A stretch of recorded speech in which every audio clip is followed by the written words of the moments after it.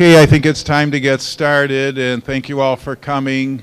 Probably most of you have been to at least one or two or all three of the previous talks, and we've had three really good speakers as we brought in experts from our own neighborhood, really, to come and speak with us. And so our final evening, we saved the best for last, of course, is Father Terry Grachanin. He's the pastor of St. Noel's for how many years now? 5 years, holy cow, time does fly. And he's a great young priest. He has a lot of gifts, and one of them is his love of art, and I believe you have a degree in art, don't you? From his college days and graduate days. And so we're in for a really good final Lenten lecture. So let's welcome Father Terry to the hall.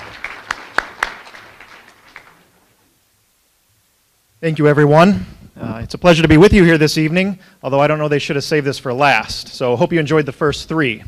My only real tie to Immaculate was my time in the seminary. I met Father Pat Anderson, and we became good friends. And then he was ordained 3 years before me, and I remember telling him, "You can't leave me with these people." But I was here for his first Mass, I do remember that, and those 3 years flew by. And now to have him receive an assignment at the seminary, now we're so close. So that's been a really nice gift in my life, too. I know that it was he who, the year before I entered the seminary in 2005. The year prior, he kind of headed a small committee to begin an annual JP2 Night of the Arts to appreciate the gift of art and beauty to the world. And then that second year it began, that's when I had come in, and he goes, "Oh, dude, you got to be part of this." So I took over after he left, and we passed it on. One of the greatest nights at the seminary, often in the fall. It's not mandatory, but it's a chance for both Borromeo, the college, and St. Mary's, the graduate school, to kind of come together. By that point in the fall, you might not really know each other, but that night always brought us together. It didn't matter where you were in your formation or theology, it brought us together. And then the guys kind of bared their souls and hearts, and just and I'll share this at one point tonight. JP2 says in his letter to artists that you can look at a work of art and it reveals something of the artist. Whether it's poetry, a work of fiction, a physical work of art, the work reveals something of the artist. And so that's what we saw that night, year after year. We saw these guys just bare their souls, and then you didn't ever kind of quite look at them the same. And you're like, "Oh, that's that guy who can do that or did that."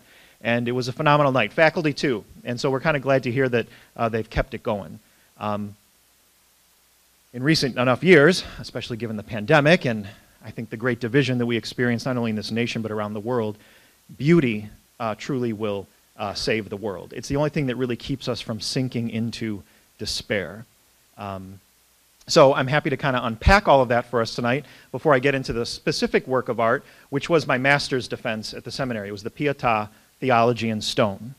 And I passed, so I fooled them, so maybe I can fool all of you tonight too. So when you defend your defense at the seminary, you either fail or pass, and even if you fail, you're allowed to come back in a week and give it another stab. Or you can pass with honors even, and none of us knows how you really do that, but after you're done, they send you out of the room and you get to pace while they deliberate and talk about you, and then the guy who heads it will come in and welcome you back in. And if you pass, there's wine glasses with bottles of open wine ready to toast that you have passed. And I remember when I did walk in, I saw the wine. I'm like, okay, good. I just passed. This is over. And I remember it was then Father Mike Woos, now Bishop Woos, and he said, "Terry, congratulations, you passed with honors." So that was a... So I'll trust his verdict. Hopefully you do too. But before we begin, why don't we pause for a moment, recognizing we are constantly in the presence of God, and prepare ourselves for what's shared this evening. In the name of the Father, and of the Son, and of the Holy Spirit. Ever present and faithful God, we ask your blessing upon us this evening. We ask you to strengthen our respective vocations in various ministries, and renew within each one of us all that we have promised and to which we have committed our lives. From the moment of the Incarnation, the moment divinity took on flesh, giving the universe once and for all a true image of God. Utilizing the goods and the resources of the earth, your creatures have rightly dared to depict your Son and the mystery of the Trinity. Intimately tied to your Son for all eternity is his mother, she whose yes changed the cosmos.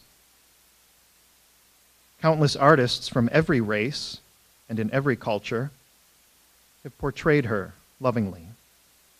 She whom Dante contemplates among the splendors of paradise as beauty that was joy in the eyes of all the other saints. Permit her to intercede for us and throughout these remaining Lenten days. And may the talents of artists help to affirm that true beauty, which as a glimmer of the Spirit of God will transfigure matter, opening the human soul to the sense of the eternal. We ask this as we do all things, the power of your Spirit, and in the name of your Son, Jesus, God, forever and ever. In the name of the Father, and of the Son, and of the Holy Spirit, amen.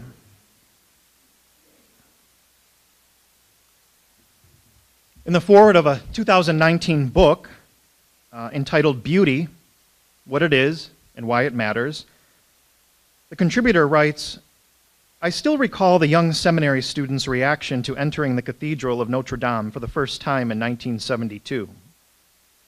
So vast was the interior, so balanced the architecture, that he felt swept off his feet and thrust forward.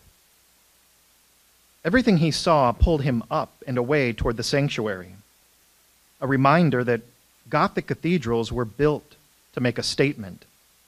Anything beautiful does. Unhappy people do not construct buildings like this. No, they don't. And by extension, they bring happiness to the beholder as well. I cannot help but think that this happiness is based on the conviction that truth, beauty, and goodness exist, and that the art that endures is the art that surprises us with this shock of recognition. In a cynical world, this perspective is the needed antidote. Art attracts, and it does so by way of beauty. St. Thomas Aquinas' profoundly simple definition of beauty is that which pleases when seen. The wow moment, the sensation of being in the presence of something thrilling, something larger than ourselves, not something superficial but transcendent, something we never thought possible, this moment is the result of recognizing our human purpose. There is beauty in that moment, and the moment exists because of beauty.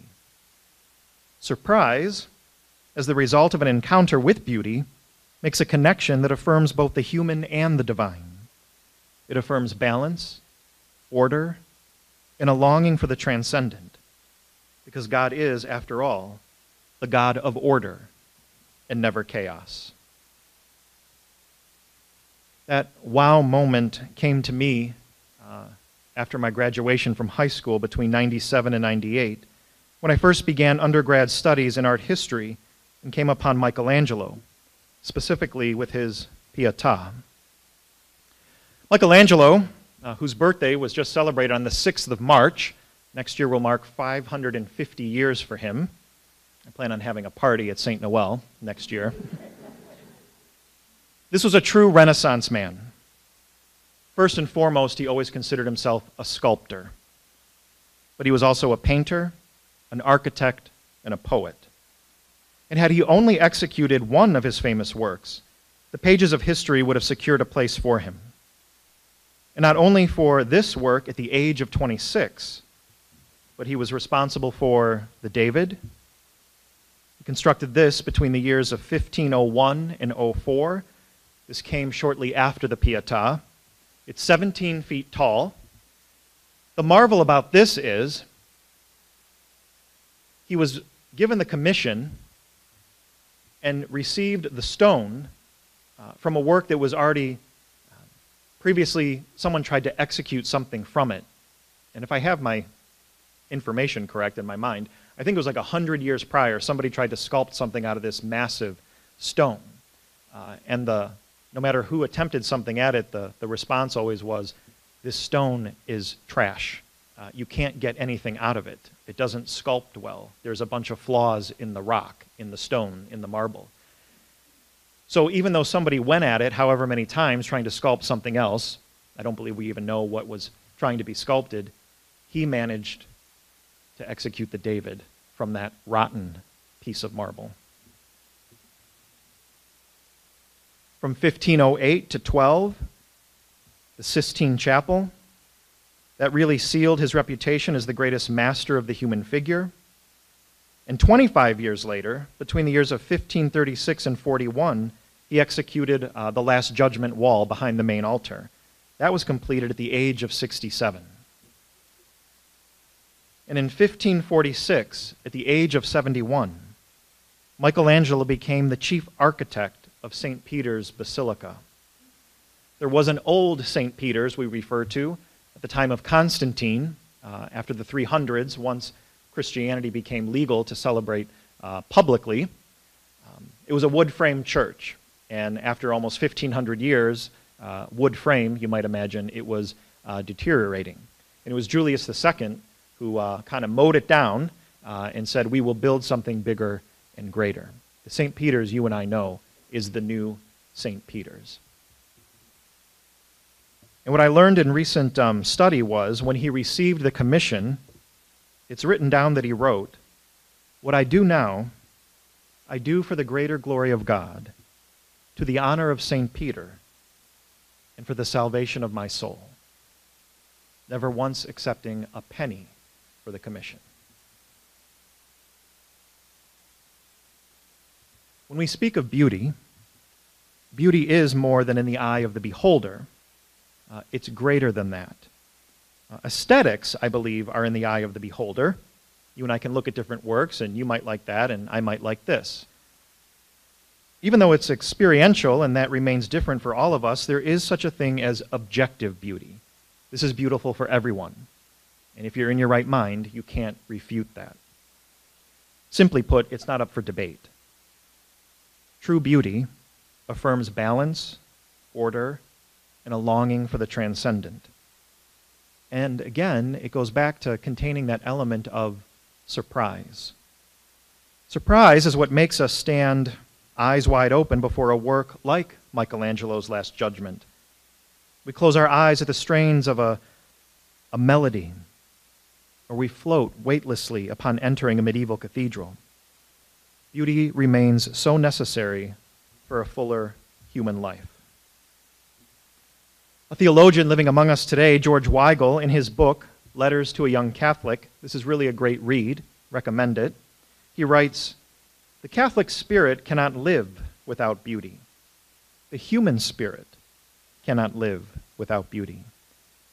Because beauty helps prepare us for eternity, to be the kind of people who can live with God forever.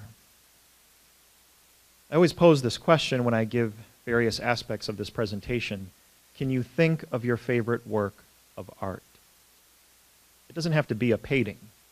Again, it can be a work of fiction or nonfiction, a poem, a film, statuary, mosaic. What is your favorite work of art? And I pose the question because then I invite you to pay attention to that, because that means there are hints of the eternal in it. When you can always return to it and never grow tired of it. Think of a song that comes on the radio, and even though you have it committed to memory and you're the world's worst singer, you crank it up, you let the whole world hear. It's not like at church where we mumble or don't, we're more embarrassed.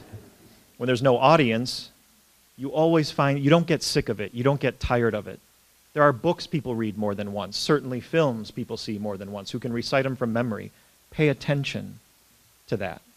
There's hints of the eternal in it.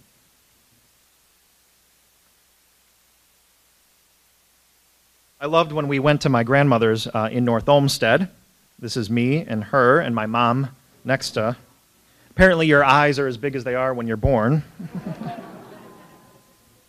And for me, she was beauty, both interior and exterior. I loved going over her house because she had the 64 pack of crayons with that built-in sharpener, and we only had the 48 pack at home. And all of ours were down to nothing, with the wrappers already off of them. And I remember they were in this little cabinet at the foot of these steps that kind of sank into their living room, sometimes with a new coloring book waiting for us inside. And she had this large statue of Mary on top of that cabinet. And I remember telling my sister how we had to be careful around the nice lady. And I remember my sister, ever the skeptic, asked, "How do you know she's nice?" Well, one, I knew that Graham liked her, so that was enough for me. But I said, "Well, she's stepping on the bad snake."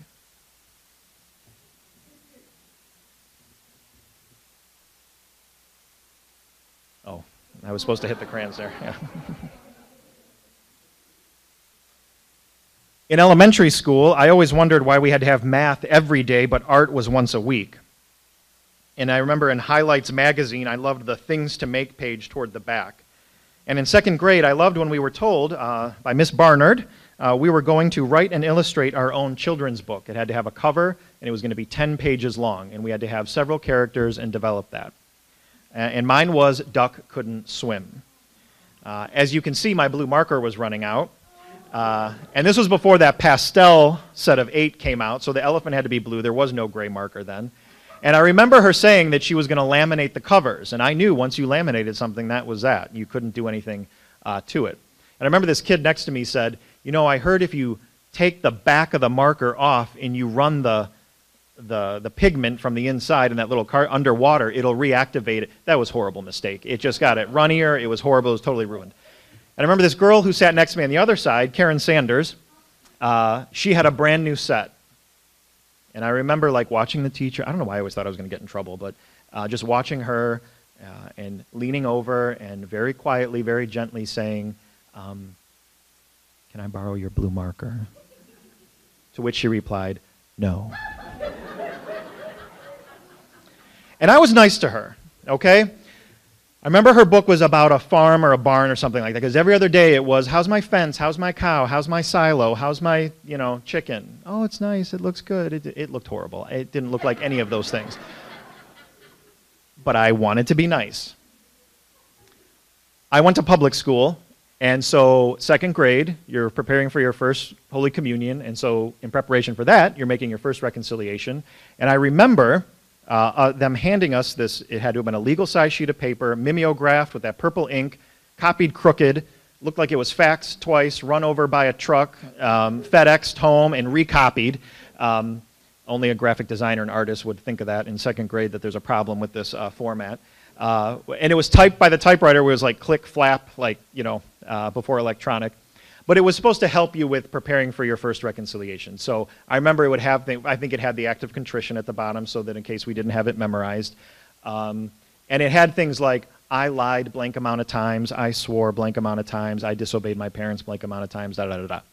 I was a fairly good kid. So a lot of mine were like 0, 0, 0, 0. I'm not sure if that was true, but that was how I examined my conscience. But, and then I remember thinking, like, and they didn't really tell you anything back then. It was like, you're going in this dark room, you're going to kneel down on this thing, that's going to tell Father you're there, but he's going to be talking to somebody else on the other side, and he opens up the window, and then when you hear him clearly, that's your turn. And I could hear him I'm like, do I go? Do I say the zeros? If it's 0, do I skip it? It was, hopefully we're doing a much better job about this now. So I think I remember saying, I better just say it in case. So it was 0, 0, 0, 0, 0. And then I got to one that said, "I looked at bad pictures blank amount of times."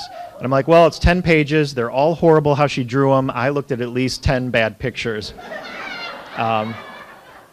Again, only an artist would confess looking at bad art is a sin. What did I know what a bad picture was then?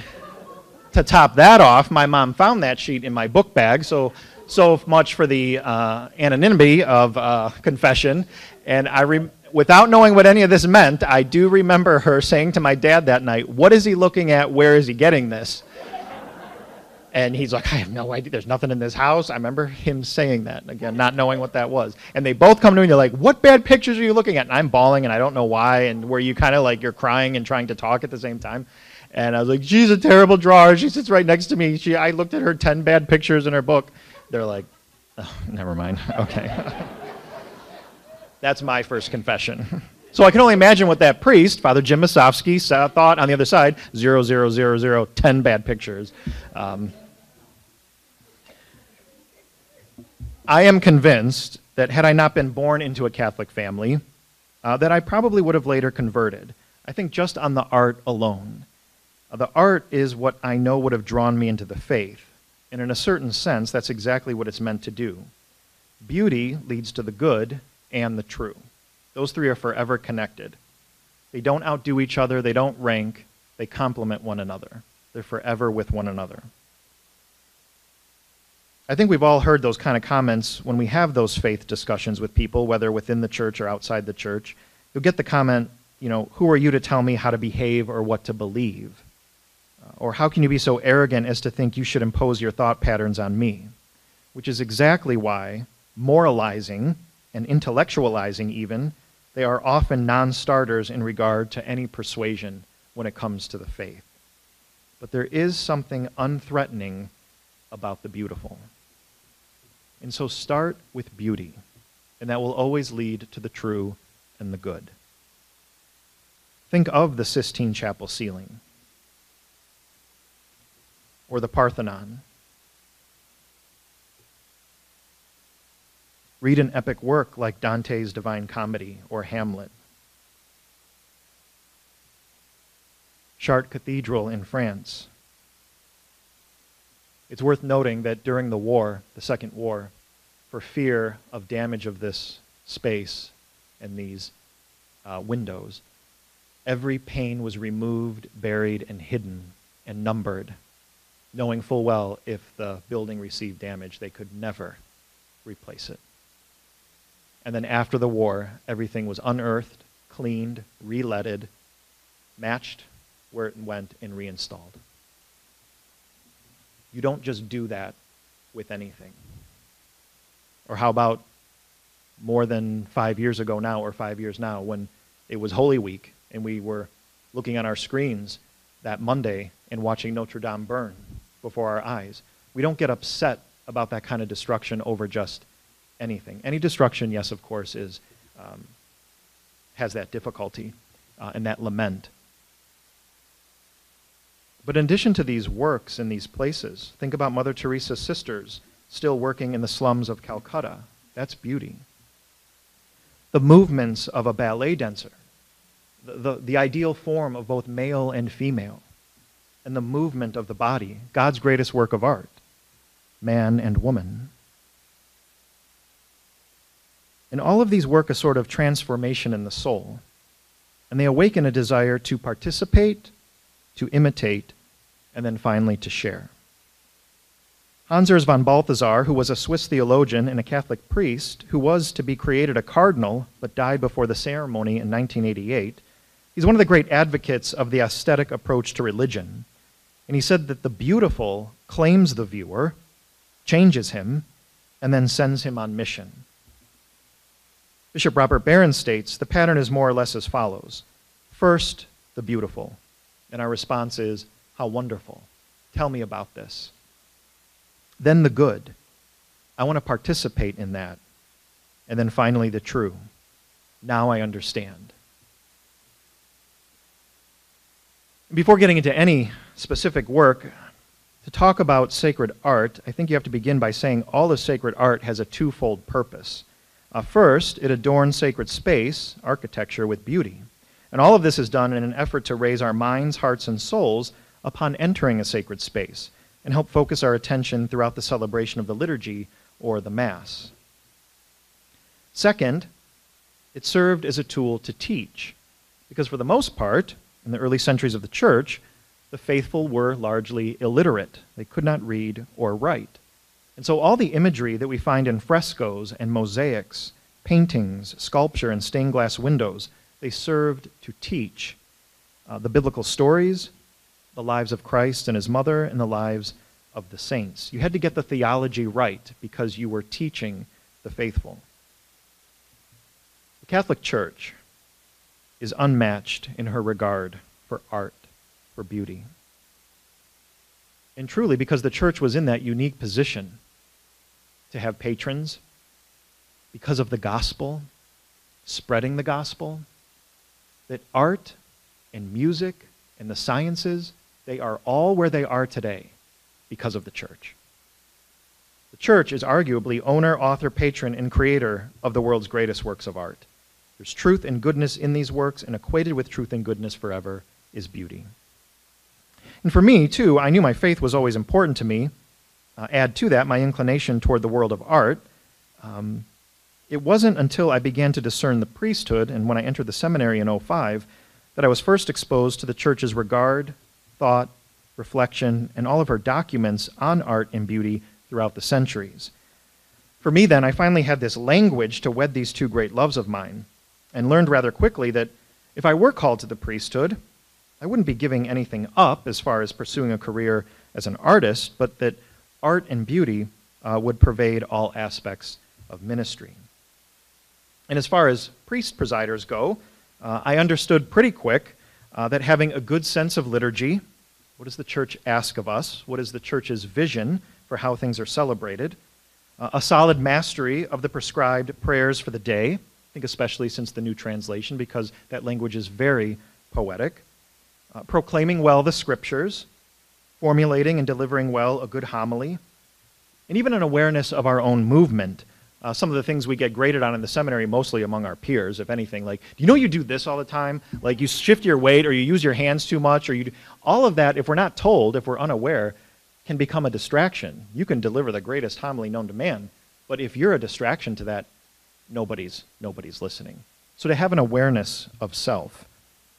The use of well-designed programs and worship aids, things that foster our participation. The use of live floral arrangements. And why live, even though there's an extra cost with that? Because anything artificial speaks nothing of the Paschal mystery. There is no dying and rising. When something beautiful is placed before us from creation to enhance our celebration, always to complement, never for its own reason, always considering the space. We don't decorate our churches, or we should not decorate our churches the way we decorate a Macy's window or our homes at Christmas. Hopefully our churches are beautiful enough in their own right, no matter the style, that there isn't too much you really have to do with them. You can dress it up, but never for its own sake. It should complement well the space. But to put something beautiful that's alive in front of you, and to know that within a week or two it's going to wilt, no matter what you do to attend to it, it's going to die, it's going to decay, it offered its beauty to the world, that speaks of the Paschal mystery, a dying and rising. Never, now I don't know anything here, so don't get mad at me if you have this here, but the ideal would be to not use anything electric when it comes to candles, because what does an electric candle do? It might give light, but it is artificial, but a candle, a true candle, offers both light, authentic light, and heat and warmth, and Christ is so much always referred to as the light of the world. So to be authentic as possible in our celebration, all of that matters. All of it contributes to the faithful being drawn into what they are there to celebrate. That gather to give thanks and praise to God, an aspect of God's presence is made known to them. This is truly the whole sacramental principle of the church, making visible the invisible. It's why the stuff of the earth, aspects of God's creation, are used in the sacraments and in the various rites of the church. Water, wine, bread, fire, oil. We're told in the seminary right off the bat, matter matters. Incense, paper, fabric, color, art, music, our sense of touch, taste, smell, hearing, and sight. Ideally, all of it engages to make something of God's presence known. What's the first thing we do when we walk into a church? We touch holy water, and then we touch our bodies. We bless our bodies. We cross our bodies. We genuflect. We kneel. We bow simply and profoundly. We sit and we stand. Because we don't just pray with our words, We pray with our very bodies. Even our bodies are sacramental. Our bodies represent an invisible reality. Our bodies give sight to an invisible reality. And so we don't just pray with our words, we pray with our very bodies. I know that often when given any of this type of discussion, the question is begged, what of all the church's wealth, magnificence, and opulence? Shouldn't the Vatican sell all that it has and give it to the poor? This question is answered basically in two ways.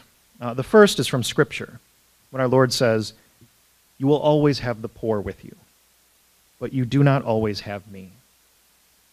The church could, in fact, sell all that it has, and it would still never be enough to provide for the poor. So we have to, as we are commissioned at the end of every Mass, as we are dismissed, sent on mission, go forth, the Mass is ended, go in peace, glorifying the Lord by your life, go and announce the gospel of the Lord. They all start with go, which some of you don't get. I'm mostly teasing. But that idea that, I remember the question was posed to us in the seminary, what is the most important part of the Mass? And nearly all of us said the Eucharist, then some said Scriptures, and then Father Mike Woost kind of shook his head lovingly and said, it is the dismissal. You and I can gather week after week and do what we're supposed to do, and if there's no effect, we do all of this in vain. The dismissal, that great commissioning at every Mass, is the most important. Social institutions, cultures, and human hearts certainly need to change to even begin to tackle the injustices of poverty. And I think Pope Francis has the world's attention several years ago by opening up the Vatican to the poor on a regular basis for food and showering, all of that dignity that comes with the human person. The second point would be pieces like the David, the Pieta, and all that is contained within the Vatican museums, and all the liturgical objects used at Mass, however simple or ornate, those are not for private ownership. They are for the world. The founder of the Congregation of the Blessed Sacrament, who's now canonized and feted by the Church as the Apostle of the Eucharist, when establishing houses of public Eucharistic adoration, he insisted that these, quote, cenacles be oases not only of prayer, but also of beauty. If you think about it, the Gospel tells us that for the Last Supper, Jesus chose a large, furnished room. It's kind of an astounding thing, because Jesus always sought out poor houses, and here we find a kind of sumptuousness, and that is because for the Eucharist, nothing is too beautiful. And this sentiment inspired that founder's quest to dedicate creative genius in architecture, painting, and sculpture, all for the honor of the Blessed Sacrament. All of this is to prepare us for eternity, again, to be the kind of people who can live with God forever. Just a note, this is the interior of St. Peter's Dome, the largest dome on earth, designed by Michelangelo. And in his own lifetime, he only saw what's referred to as the drum of the dome, all of those arches. The ribs were not completed until 40 years later. Anything you see in St. Peter's that has color, none of it is painted. This is all mosaic.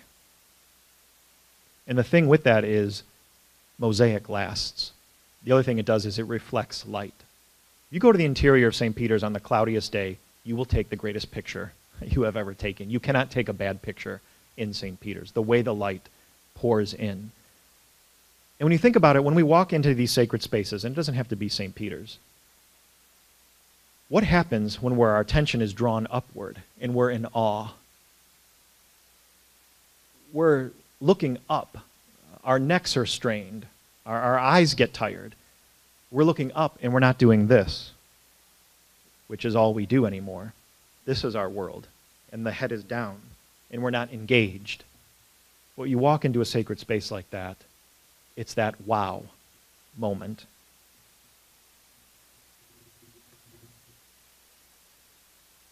When you are drawn to a work of art, be it painting, sculpture, music, poetry, architecture, when you can look at it or listen to it and never grow tired of it, pay attention to that.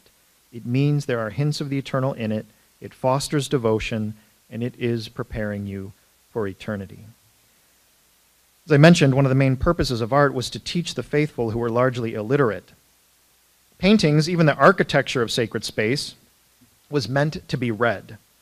For you and I, who feel we might be gifted with higher and higher degrees of education, I think this is largely lost on us, and we tend to just glance at paintings or works of art, be it in church or a museum, and we might say like, oh, isn't that nice, or I love this, or I don't care for that, or this doesn't speak to me.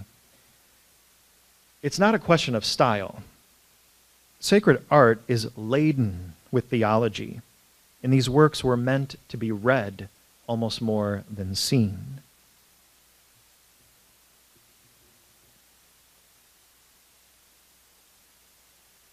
And to draw home all of this, I would like to focus on Michelangelo's Pieta. Pieta is an Italian word. It means pity or sorrow, and it's just the name of a work given that image of Christ in his mother's arms before the entombment. This was first commissioned as a tomb for a French cardinal, and the Vatican Pieta is surely the most universally loved work of the Renaissance artist. One author writes, "This is Michelangelo's tremendousness, excelling even the Sistine Chapel." Another commentator notes, "The Sistine Chapel reveals artistic grandeur. The Pieta portrays simple faith. There is sanctity in that statue."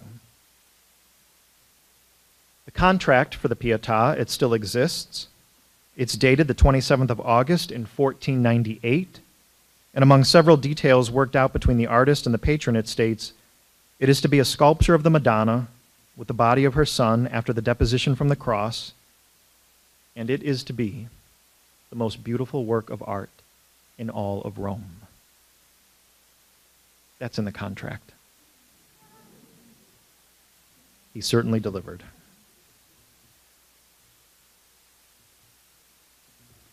It's said that the marble around her veil is carved almost so thin, light almost pervades it.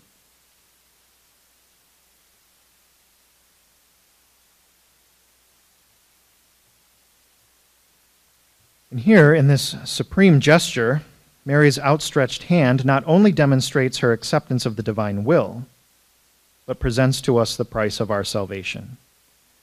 This is still her yes at the Annunciation. This is still her fiat. This is still her, "Let it be done to me according to your will." Many artists and sculptors state that any other master would have kept her fingers kind of webbed in the stone, connected to one another. But his creative mind and masterful skill gives dignity to each finger, and in doing so communicates a fuller sign of her submission and her presentation, the presentation of her Son to us, the price of our salvation. In Pope John Paul II's letter to artists, which was released in 1999, it was released on Easter Sunday of that year. You can go to the Vatican website and look it up. John Paul himself was an artist, an actor, before entering the seminary, and it's reported that when he told his group of friends he was entering the seminary, he broke every girl's heart. In his masterful letter, he affirms that artworks not only reveal something regarding the human condition, but in addition, as I shared before we began, reveals something about the artist himself. When gazing upon his or her work, the viewer is given the opportunity to know something of the artist's inner life. And the girl-like face of the Virgin of his Pietà not only makes evident his unmatched skill in manipulating the marble, but more clearly exhibits his faith as a believer. When it was unveiled on Christmas Day in 1499, he was immediately accused of having carved an unsuitably young face on the mother of what would have been, or is believed to be, a 33-year-old son. The artist is reported to having said without hesitation, "Don't you know that those who remain pure retain their youth? How much more might this pertain to her?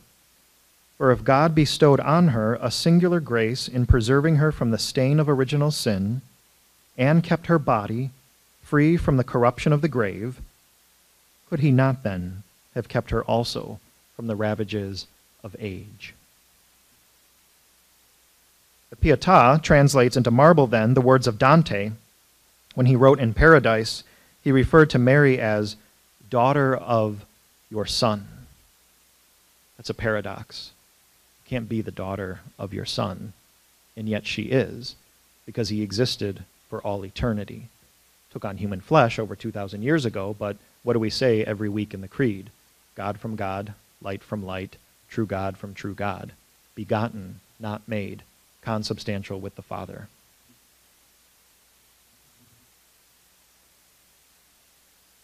This is the only work he ever signed. In the sash that runs across her chest, again, it was,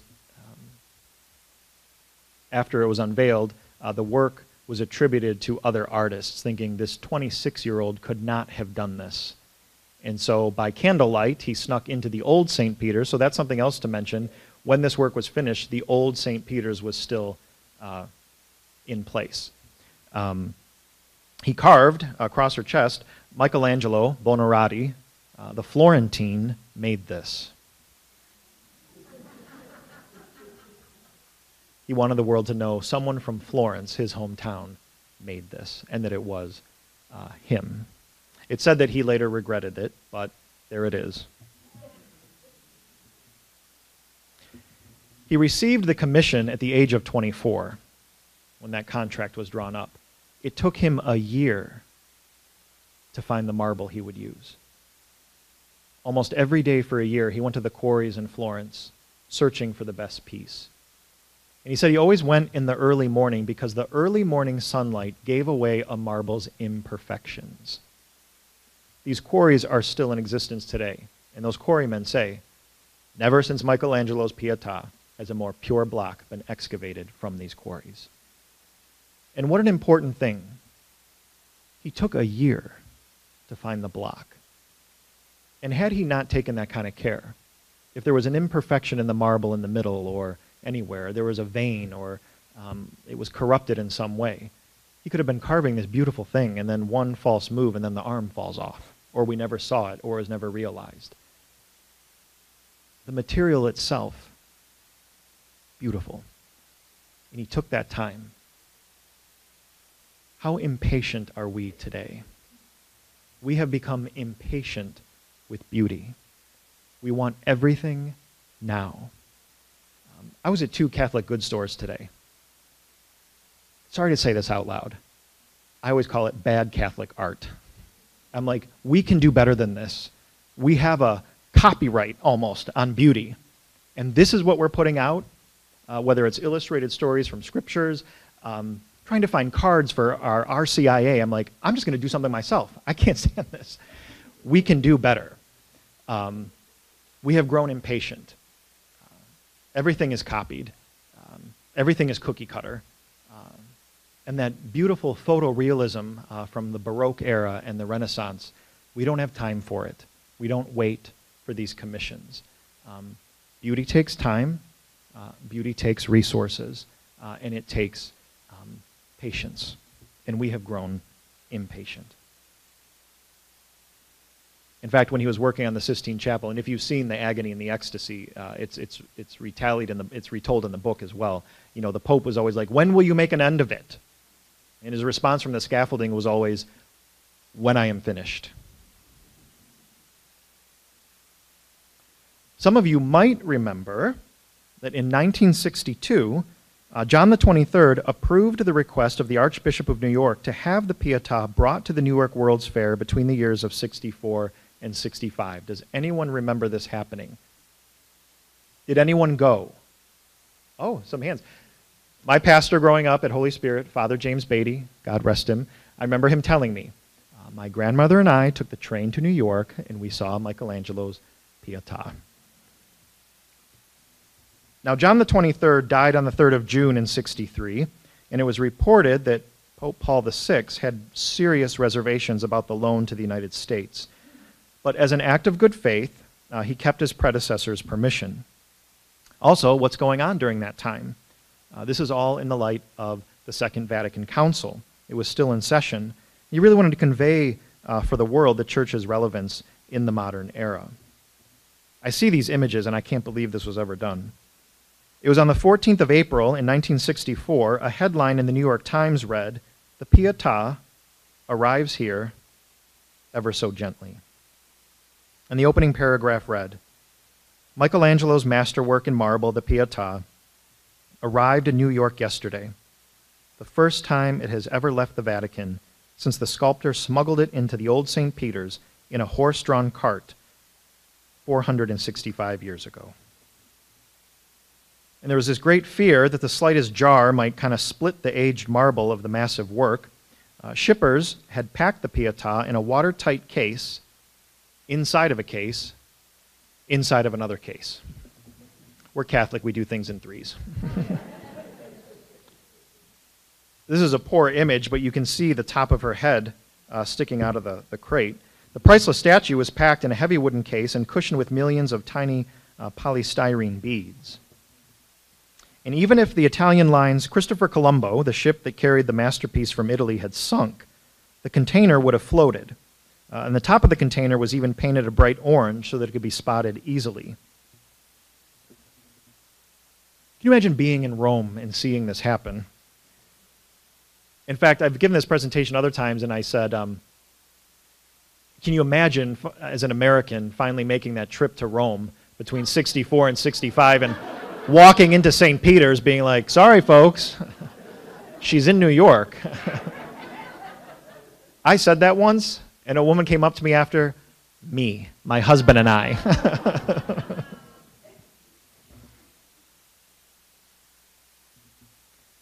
And even if the container, through some mischance, had sunk even 10 feet below the surface, there was electronic equipment within the case which would have radioed its position in the ocean.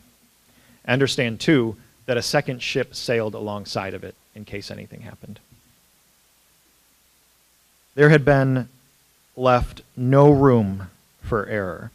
And that buoyant cushioning material inside the cases, it was considered sufficient to protect it, even if a cable had snapped on the crane that lifted the crate from the deck of the ship to the deck of the barge. And with its packing case, the Pieta weighed 11,600 pounds. That's nearly 6 tons. And the 120-foot boom on the derrick, it can lift 90 tons. So there was this huge, large margin of safety. And all of this care was in very sharp contrast with the night when Michelangelo and his friends, fearful that Pope Alexander VI might refuse permission for installation of the statue in St. Peter's, made their secret entrance into the Vatican. The Pieta was bedded in straw and covered by old blankets. That's how they brought it in.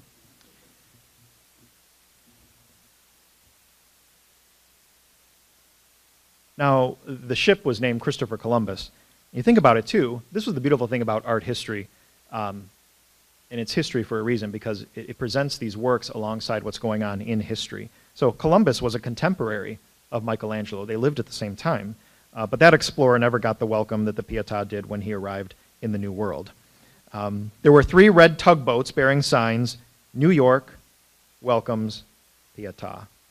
And it was escorted by the Christopher Colombo up New York Bay to her Hudson River berth at West 44th Street.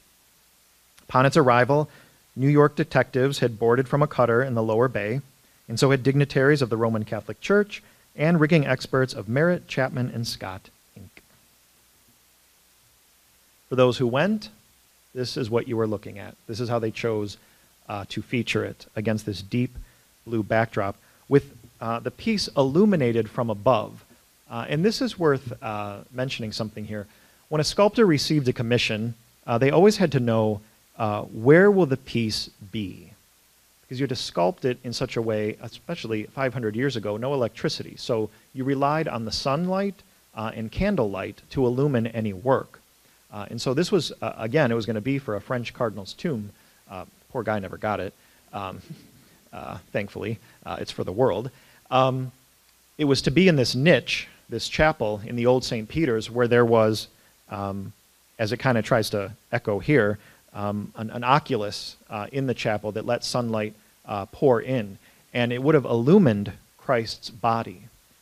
The fact that, yes, he's dead in this moment, but he is the light of the world. The body is illumined. And you can really see that here. how do we see her now, or how do we see it now? We tend to see her, and he's almost lost the way it's situated now. But he would have sculpted it with that in mind, that the body would have been illumined from above. During those years, it was seen by more than 27 million visitors, and its mission accomplished, the marble group returned to the Basilica of St. Peter just as intact as it had left, and afterward, Paul VI said, it would never be lent out again and would remain at the Vatican, period.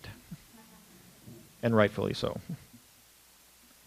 And then, on the 21st of May in 1972, a Hungarian-born Australian geologist, Laszlo Toth, jumped to the altar railing and dealt 12 hammer blows before he could be pulled off, severely damaging the Renaissance masterpiece.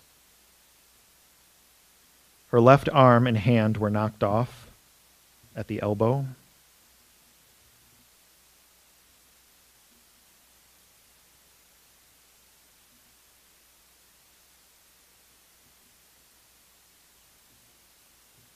All I can think of is he must have rolled in his grave.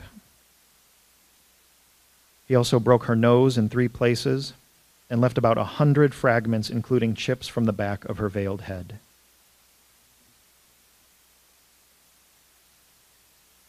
Unfortunately, some fragments were taken by bystanders that day, and it required some of the restoration to be taken from the back of the piece.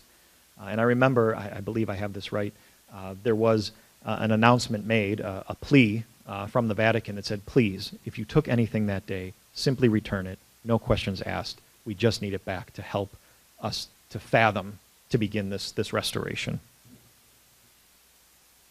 And after that attack, some art historians and restorers wanted the statue to remain as it was, damaged as a sign of the violent times. Others said it should be restored, but with clear marks delineating the damage as part of a historical testament. And that's kind of a general rule in art history. When a work suffers damage, you kind of leave it alone. Because how do you dare recreate the resources used? Even if you can get the pigment perfect, the paint is different 500 years later. It's aged 500 years. With all the irony in the world, in the Sistine Chapel ceiling, the image, the panel depicting the flood, has severe water damage, and they just plastered over it. They didn't try to recreate that scene, even if we have drawings or sketches or photography of it. In the end, the Vatican decided on what's known as an integral restoration, one that would not leave any traces of the intervention visible to the naked eye. This is a great picture because with the 2 guys there, the 2 scientists, the 2 restorers, it shows you just how large this is. It is larger than life. In fact, if she were to stand up, she'd be over 6 feet tall.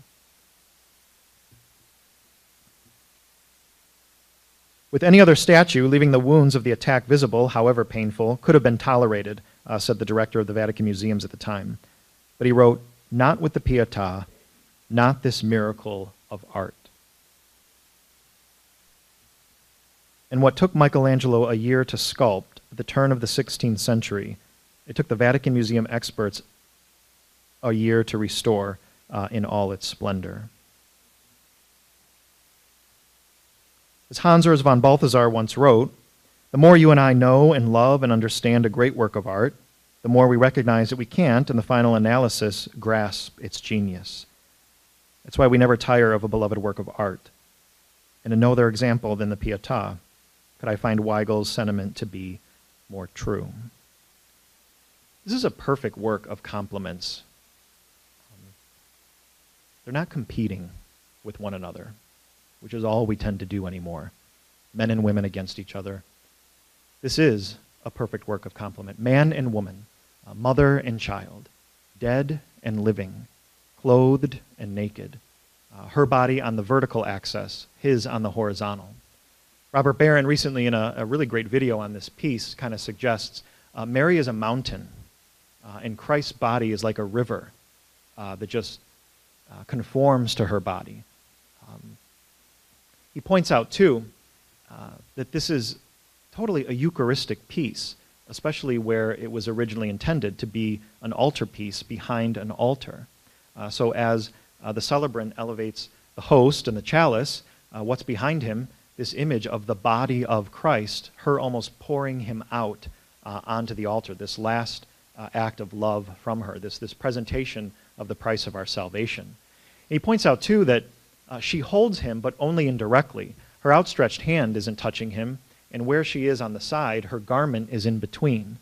And he suggests, much like when benediction is offered, and the priest or the deacon elevates the monstrance with that humeral veil, there's something in between. So touches it, but only indirectly. She is presenting him to us the way the host is presented to us in a moment of adoration and worship. What's unique about this piece as well, and when I give a version of this that will last 3 days, so you guys are getting the hour long, almost hour and 5 minutes. We didn't start exactly at 6:30, right? Okay, all right. The beauty of this piece, not only how he chose to execute it, but there was a great awkwardness when it came. If you look up Pieta by any other artist, it's awkward. How do you dare depict the body of a grown man over the lap of this woman, and it doesn't feel weird or look odd, and maybe even the way they chose to depict the body, rigor mortis has already set in, and so Christ's body often has these sharp, jutting limbs, from her body. All of it is meant to echo back to what do we get at Christmas time? Those cards with the Madonna and Child, that she's holding him, she's presenting him to us.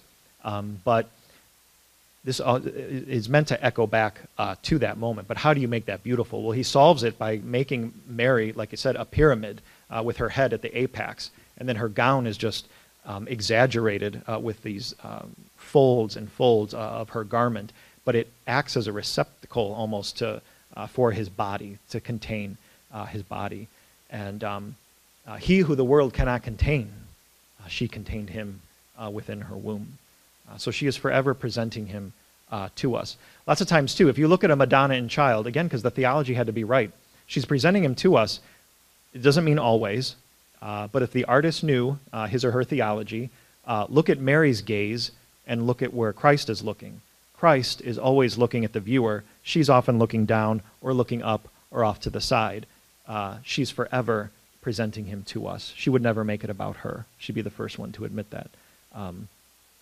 Much like John the Baptist, he must increase, I must decrease. So all of those little things are truly theology captured in the piece. So beauty, it prepares us for eternity. And whether it's sculpture, painting,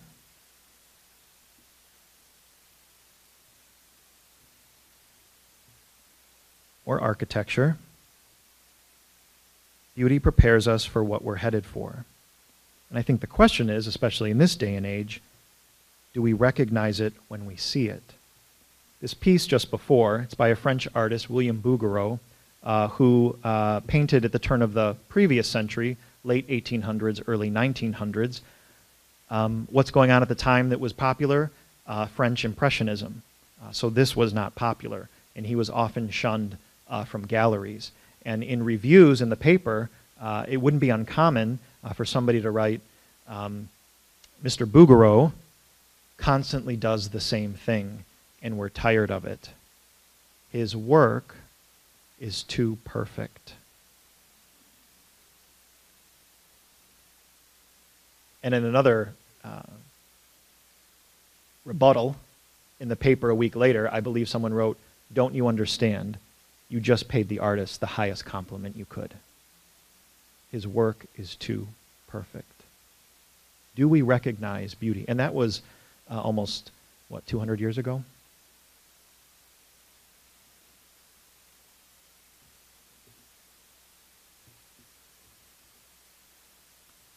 Robert Barron, I believe, poses it the best. He suggests, again, that we begin with beauty, something that we can all appreciate as human beings. And he gives this a great example of a baseball game growing up. He goes, growing up, what do you fall in love with first? The rules, the plays, the strategy? He's like, no, you're drawn to the beauty of the game, the flow of the game. It captures your attention. You might even have to figure out what's going on, what's the idea here, what's the goal, what's the objective, but you're drawn to the beauty and the flow of the game. It's only after approaching and appreciating that that we begin to learn about all the rules and strategy. And the same applies to our faith. So first, let's attend to the beautiful, then the good, and then the true. Because you and I, with the time we're given, we're called to make of our lives a masterpiece, a work of living art. And so how do we make ourselves beautiful in a vain world? By living a virtuous life, the good, and by conforming our lives to the truth. And when you and I cooperate with God's grace, we make of our lives that living work of art. And in doing so, we make incarnational, we make visible the invisible, that which is true, good, and beautiful. When this piece was unveiled on Christmas Day in 1499, those who believed he did it said to him right away, "How on earth did you do this?" Think of any 26-year-old you know today. How was this achieved? Yes, he had to be an artist, but this is beyond art. This is divine inspiration. This is the working of the Holy Spirit. This is his mind and hands being guided from above. And it's reported that he said, in response to that question, "How on earth did you do this?" He goes, "Don't you know? That image was always contained in the stone. My job was simply to remove the excess." Think about that imagery from Scripture about God being the potter and we are the clay. We have everything in us that we need to be beautiful in the true sense. But we have to allow God to kind of chip away at that. Because over time, through our fallen state, we pick up bad habits. We respond terribly to people, to one another, to ourselves. Do we love ourselves? Do we love our neighbor? How is our relationship with God? Are we reconciled? We pick up defense mechanisms. Sometimes we don't even think of the words that escape our lips, whether we're in our cars in traffic or with someone right before us. Think about, too, the most annoying person you know. I posed this in a homily one time. You don't think you're annoying? You are. Someone finds you annoying. But that means you're annoying to them, too, probably, in some regard. None of us is off the hook. And when our lives are at last asked of us, there's going to be no more hiding, no more excuses. We're going to know. I believe in that moment of judgment, we're going to know how we made everyone feel. And we're going to have an eternity to reflect upon that. What do you need to allow God to chip away at? What do you need to start doing? What do you need to stop doing? I pose the question to myself as well. What bad habits do we have to let go of? What new good habits do we have to begin? Do people see in us Christ? Or do we get in the way? Because that's the truth of our baptism. We become another Christ. My ordination did not make me another Christ. My baptism did. We all share in Christ's threefold mission of priest, prophet, and king. With the time we are given, how are we working on that? And that's what this whole season is about, that we can magnify ourselves so that you and I can renew our baptismal promises on either at the Easter Vigil on Easter Sunday. Will you be able to name for yourself, how am I different on from Ash Wednesday to this moment, when we're asked to offer all those big, hearty I do's? Do you reject Satan? I do. Do you believe in God, the Father Almighty, creator of heaven and earth? I do. I remember at this point in Lent, I shared this over the weekend, again, Father Mike Woost, posing a question to us in a homily at the seminary saying, "Gentlemen, how's your Lent going? Have you been fantastic at what you resolved? Have you failed miserably?" Lent is not so much about how you did here and there. It's all about how you finish. We have about a week and a half left, 2 weeks solid. How will you choose to finish?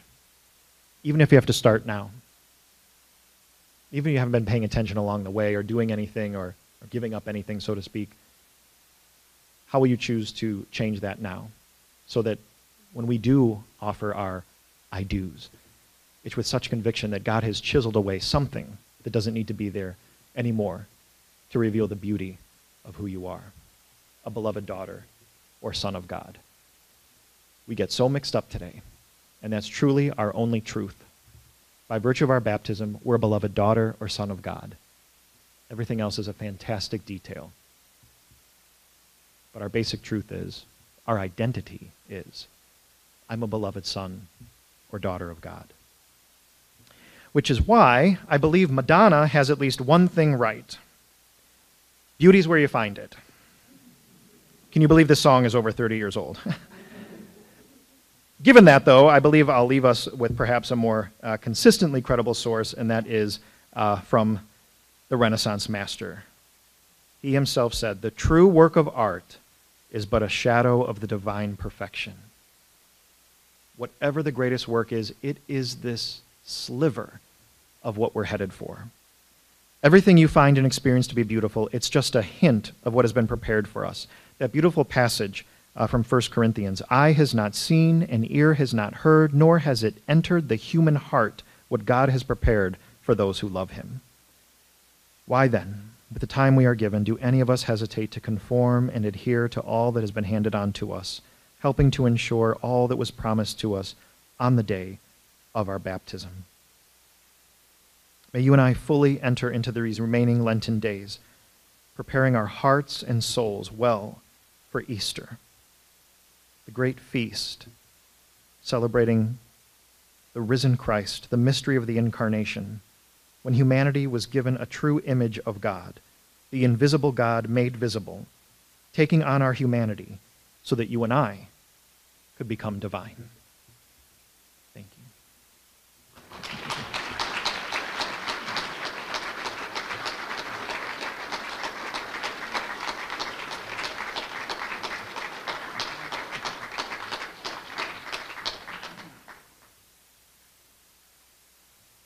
Didn't I tell you so?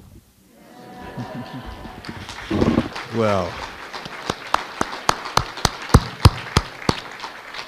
see, I like to be right once in a while, but this Lent I was right 4 times, 4 tremendous speakers, and a very moving presentation. I'm still shaking from Father Terry. So thank you very much. And now will you give us your priestly blessing? The Lord be with you. May Almighty God bless you, the Father, and the Son, and the Holy Spirit. Amen. Go and announce the gospel of the Lord. Thanks be to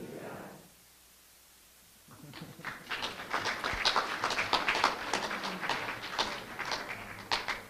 Just to plug, down the street at Mount Carmel, Father Eric Garris is talking tonight, but tomorrow Father Andy Turner is, and then on Thursday, Father Michael Gurnick. How can I forget Father Gurnick? Okay, and so please take advantage of that if you're looking for more Lenten input this Lent. And I want to thank Father Terry again. It was really great. Better than I expected. But I expected a lot because I've already heard of his reputation. And so we've been blessed, haven't we, this Lent? We really have. And we're looking forward next year. This time of year will only be the first week of Lent. And I have the Fathers of Mercy lined up to give a kind of old-fashioned parish mission. So that'll be like over 5 nights, Sunday, Monday, Tuesday, Wednesday, Thursday. So that's a little different kind of experience, and but we'll always treasure this week and this month, these 4 speakers that we've had. Thanks again.